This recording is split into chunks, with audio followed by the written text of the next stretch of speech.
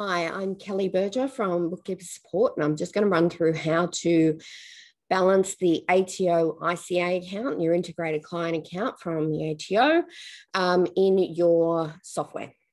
Okay, so if we have a look here, you've got all your debits for when you lodge your MAS. Okay, so you can see all that there. And then you've got your balance. That's your total balance there. Now, what you need to do is flip it around in the software. So I'm just going to share that screen with you so that you can see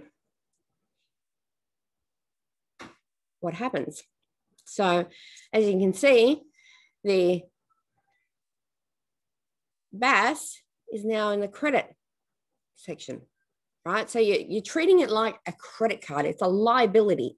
So you've got to flip it around. So your debits are now credits. Your credits are now debits compared to what the ATO ICA account says.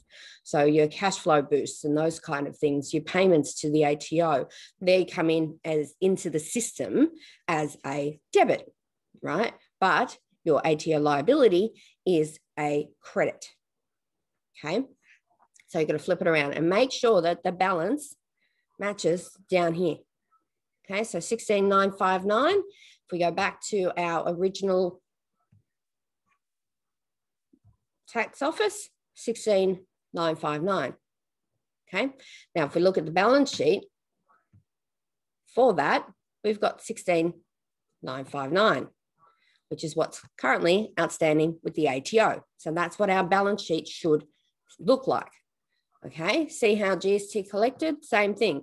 We owe that to the ATO, so therefore it doesn't have a minus sign in front of it. But what we've paid to the ATO does have a minus sign in front of it. So that's our liability section.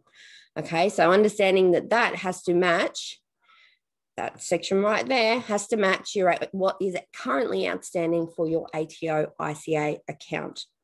I hope that makes sense. If you have any questions, please do get in contact at admin@bookkeepersupport.com.au.